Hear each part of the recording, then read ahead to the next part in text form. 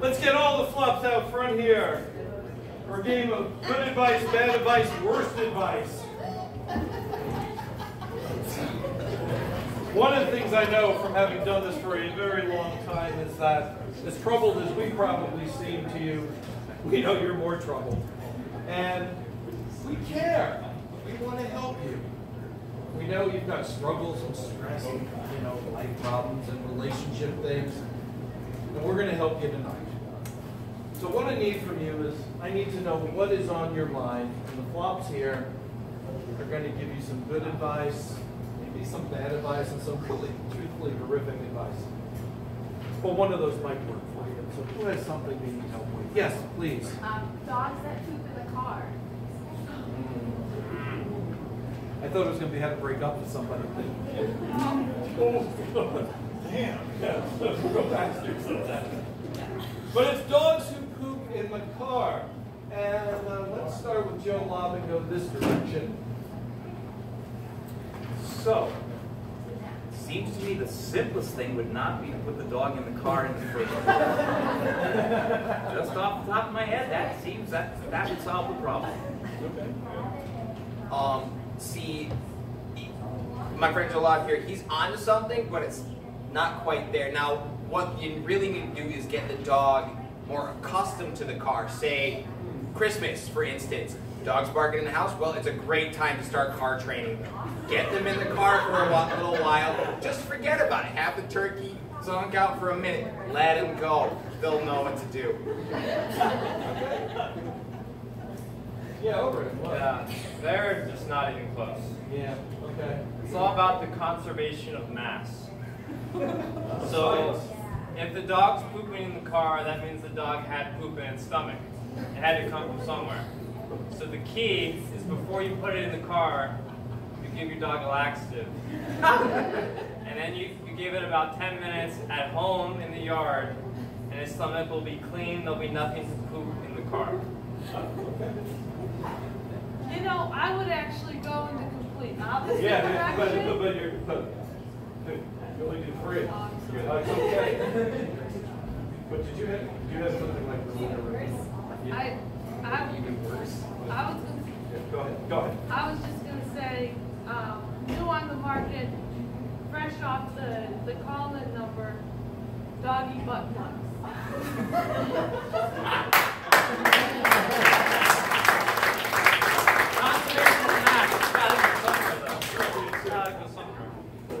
I would have been a great 2 hidden expert topic.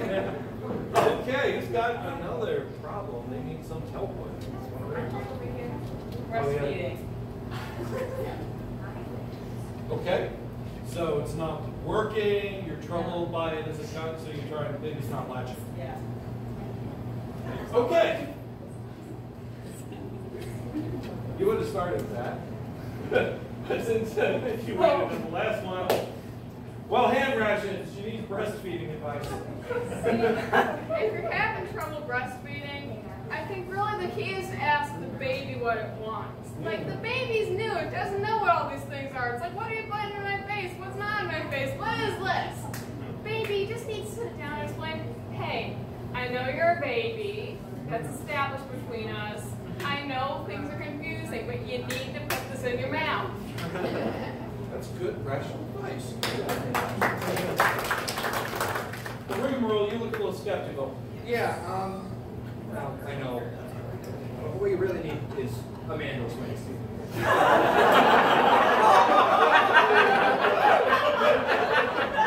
So, I'm going to stand right over here to get your reaction to this. Yeah, I've got to qualified for bad advice already. There are these there are breast pumps, obviously, but there's a new thing. It's not exactly breast. It's like a breast pump farm, which you go there, and a bunch of strange people milk you. I think it's great. It's creating jobs, number 1. Number 2, it's helping the transit industry because you're taking a car ride there and your baby's going to love it. They put in plenty of additives, and if you're not making enough, another woman will just make your quota for you. He wants to just take him out back now, or? Well, Pants Pal, can you save him? Yeah, I can save ya.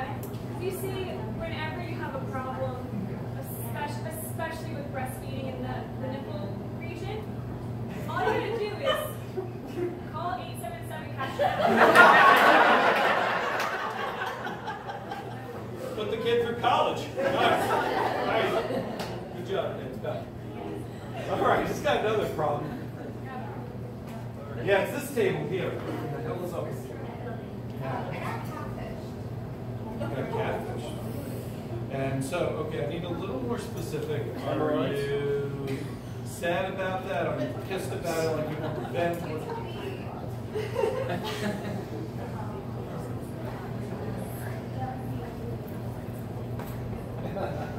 It's hard when people mistreat us, right? We put our trust, we want to live in a trusting world, right?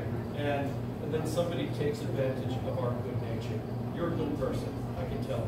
Of course, right? They're all like, yes, you're a good person. And so it hurts when someone takes advantage of your trust like that. And undoubtedly, you want revenge on some basis. But because you're a good person, you're going to rise above that. You're going to use how you feel in a positive way.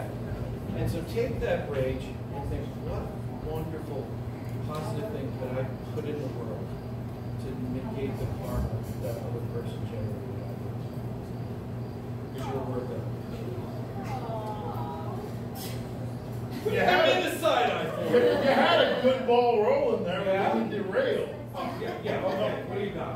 Clearly, the best thing to do is to go out and catfish everyone. You got to turn that rage into just like outwards. So you need to create like 14 different profiles on 18 different things. He has a list of dating sites you can go to. And you just need to catfish the hell out of the Ithaca area. You'll feel so much better. So catfish them twice. That's 10. Come on, work with me. You might need that calculator for your numbers. I'm sure. Moonman, what do you got? I'm just going to say you should listen to everything that Camel Treasure told you. Because he's the one that catfished you!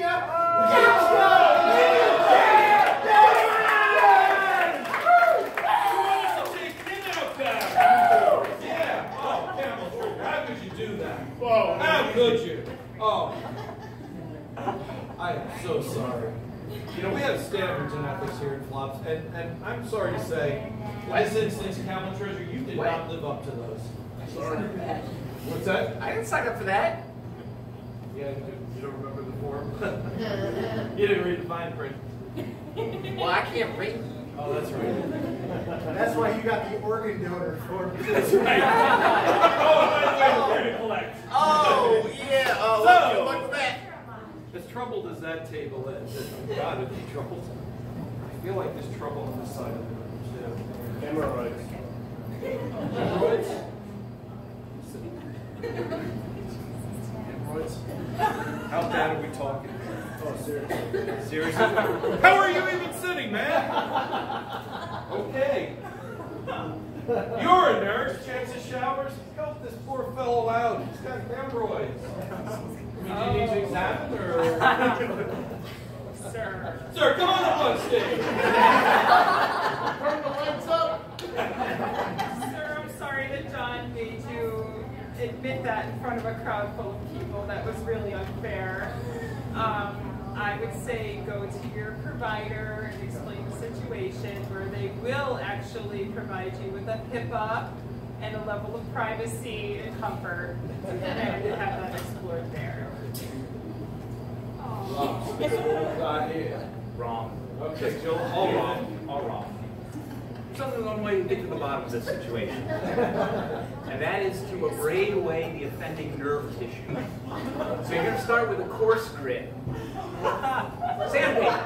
Sandpaper, yeah. And then when you sort of can't feel that, then you move to the medium grit. Would you demonstrate for us? Absolutely not. It's up maybe on him. Okay. And then, just to get those last few remaining fibers that are still feebly twitching, you go with the fine grade. Maybe with a little bit of tongue oil, and that'll take care of your problems.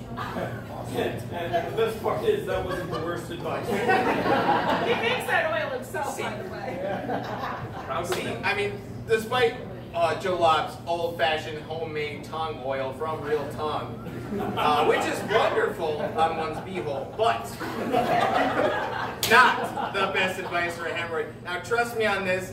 A lot of people, scientists, doctors, dumb. They don't know nothing. I did all this research on Google like 10 minutes ago. You can totally pop those things like a fucking zip. That's what you gotta do. You can just squat over and just like grab real hard, real tight, just like maybe get like 2 pieces of metal to like get some real leverage on it. Just go for it. It's done. It's out. You should listen to him. He is a doctor. I am a doctor. The tongue oil is available at Green Star. All right, I think we have time for one more program. Professional development. Boring professional development. So, we make what you do. And we all know professional development sucks. Yeah. So are you looking to get out of it? Yes. Okay, you need some alibi, dental kind of thing. Okay. She's looking to get out of professional? Yeah. It's no good. That's your job? Well, she's got those 10 professional development sessions, right? And nobody wants to do that. So help her figure out how she's going to get out of this. Yeah. Well, that's a hard one.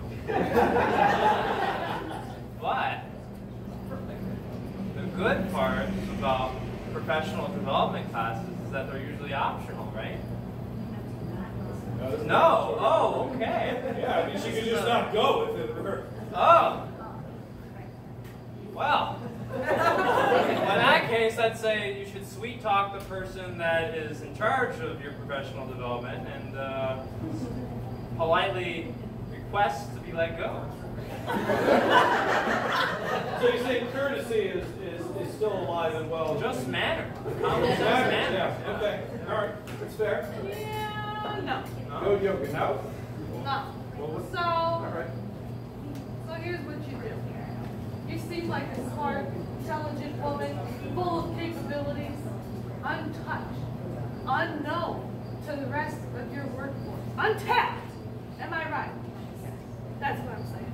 So what you gotta do is you gotta tell your boss, sweet talk him a little bit, but tell him, hey, what are you trying to develop me for? I'm gonna develop you. Sit him down, make something up. 2 minutes tops, you're out of there. I think she might actually try that. But Aunt Ration has a look in her eyes.